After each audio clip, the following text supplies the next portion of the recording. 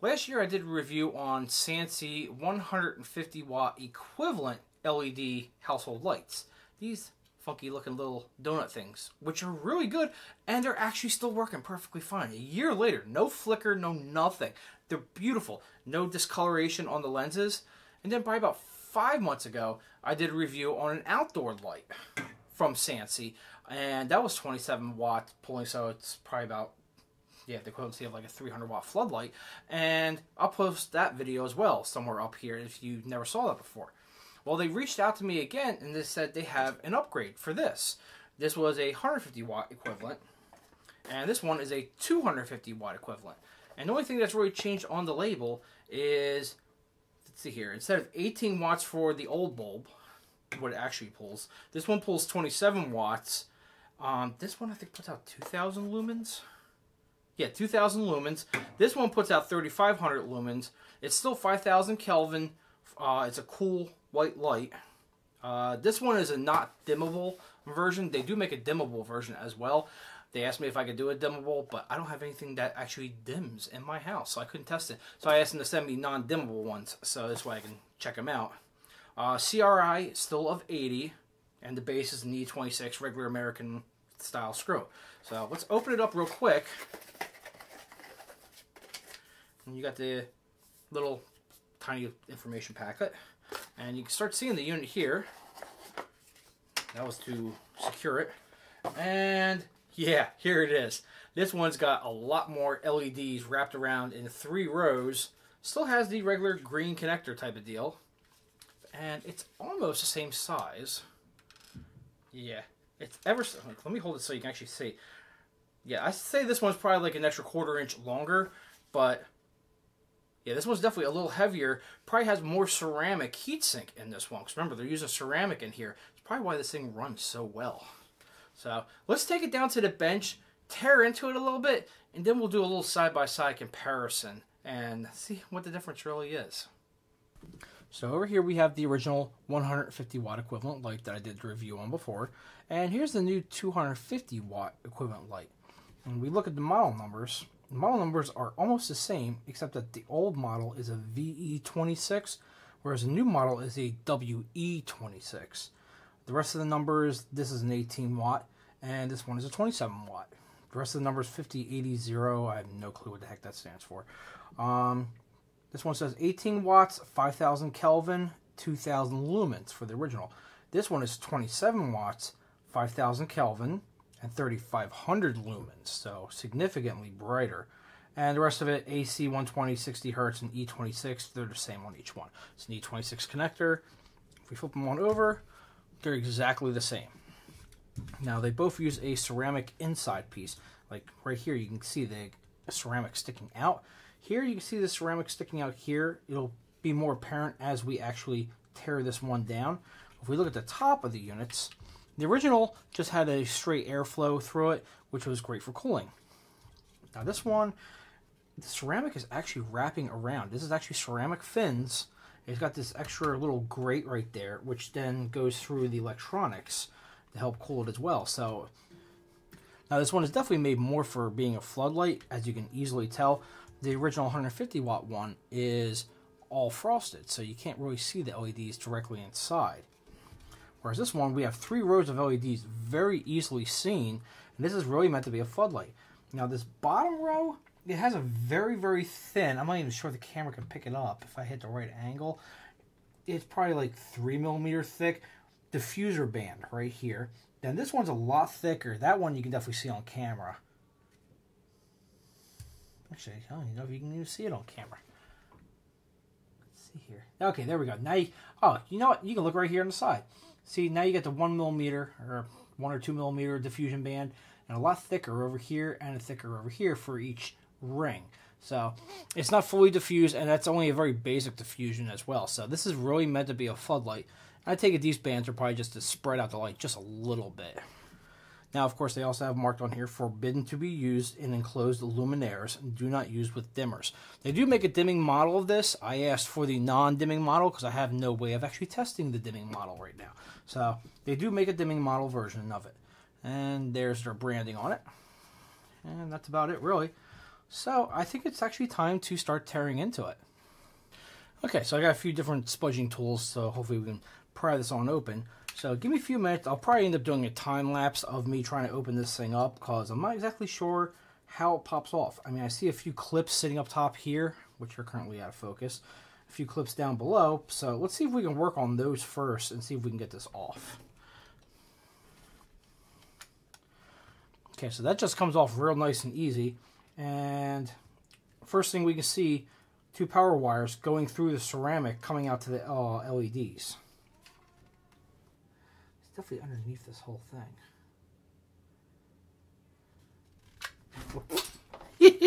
Flying spludger.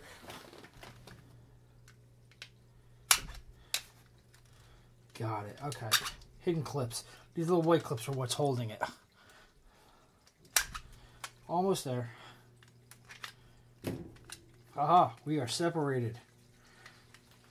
Okay, so inside, this is all ceramic. This whole thing is just ceramic with the LEDs lined up, printed directly onto the ceramic substrate.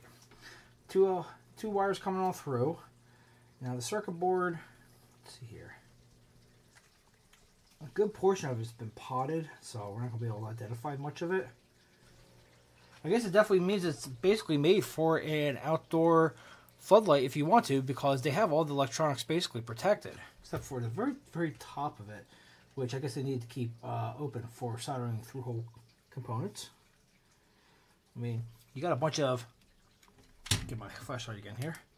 There you go. You can see inside, there's a bunch of surface mount components, and it's going to be very hard to identify anything because it is really covered.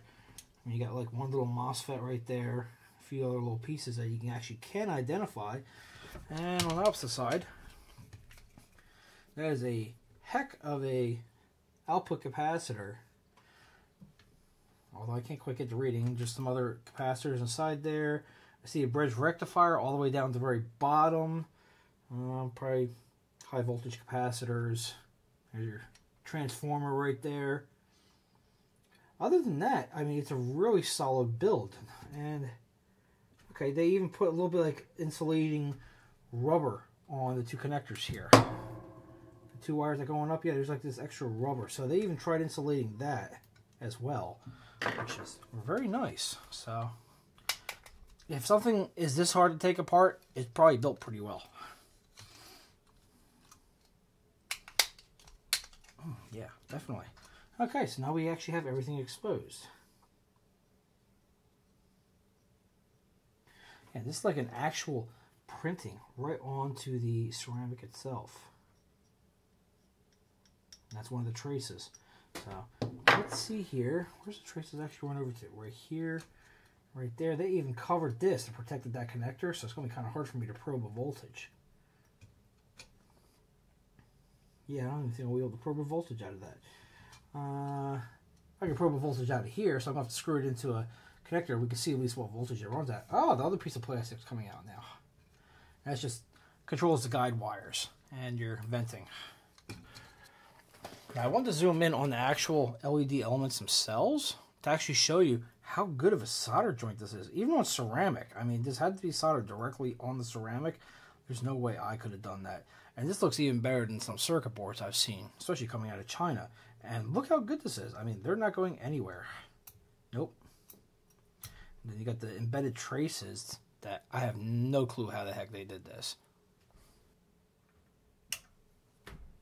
You see there's definitely a 1 second delay for it to actually warm up first. Oh god, you're not even going to be able to see the screen at all. Okay, so the LED's on again.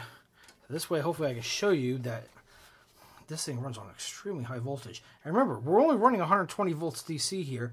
And usually, if you take a bridge rectifier directly through, the output, the DC output that's choppy as ever on that is usually about 170 volts because you take it peak to peak on the AC waveform. Well, this thing's apparently boosting it too. There we go. Yeah, I lost it. 265 volts. That's insane. Okay, so I've locked the exposure on my camera, so it really shouldn't change at all. And I've also turned off the crazy, you can't see right now, that big giant floodlight. So this way it's a little dimmer in the room. So let's do a comparison test. These are, what are they? They are 150 milliamp, 9 watt. I think I originally got these from either Walmart or IKEA or something like that. 60 hertz, 800 lumens. I think these are like 60 watt equivalent bulbs, LED. And there's not much to them really. Actually here, just leave one in. Okay, and these are a warm white light, so that's a little different. So let's now put in our original donut 150 watt. You can see the difference there.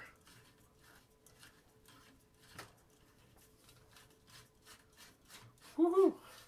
Now you can already see the difference of that just on the screen itself. Thank God the exposure is locked so you can actually see this. So yeah, it's a little bright. Let's unscrew the 60 watt and let's put the new 250 in there just for comparison purposes as well.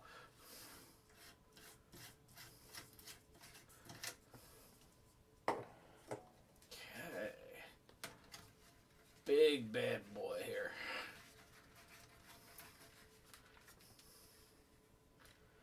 Wow, check it out, that's insane. There's one. There's the other. Yeah. I can definitely tell more so on me than the camera. I'm not sure if the camera can see it, but since this isn't as frosted as much as we already saw the cover for the LEDs, it definitely projects light even more. Even though it's 250 watts, it is more power, but it even projects more. So this works even good in a regular standard lamp. So let's switch this over again and show you, even though it's considered a floodlight, you can use it in a regular lamp just like I use this one. So let's switch that over real quick. So here's the 150 watt SANSI in a regular lamp. Does perfectly fine. So let's unscrew this one. Righty tighty, lefty loosey. And let's put the 250 in there as well. This is where you're probably definitely going to see the difference. Yeah, that's definitely brighter. So, and if you get a lighter lampshade, like this is kind of a dark one, if you get a lighter lampshade, it really actually fills up a room real nicely, like in my living room. So, that's my quick review. It's still another good product from them. It definitely sure beats the old CFLs.